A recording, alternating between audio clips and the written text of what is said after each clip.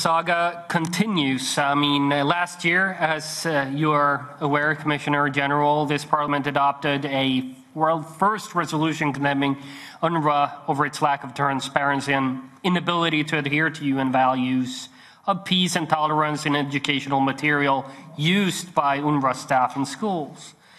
Back then, you admitted that your teachers had mistakenly produced and distributed inappropriate material, UNRWA-branded material, during the pandemic.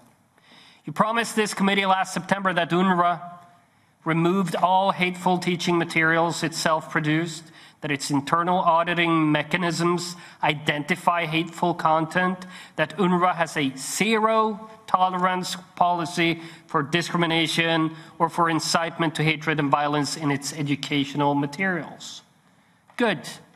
But then, in July of this year, a new report uncovered that UNRWA-branded school materials produced by UNRWA's field education departments include teaching materials that incite violence and promote hate and anti-Semitism.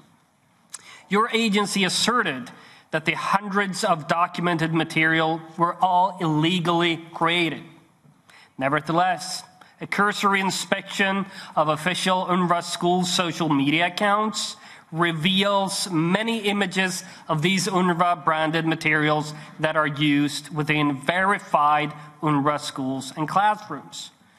Commissioner General, you seem to be more emotive when you talk about efforts to improve oversight and accountability than when you talk about the actual content, most problematic content of these books.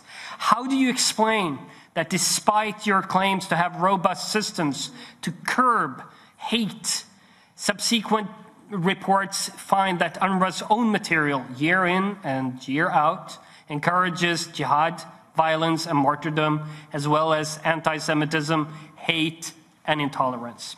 Thank you.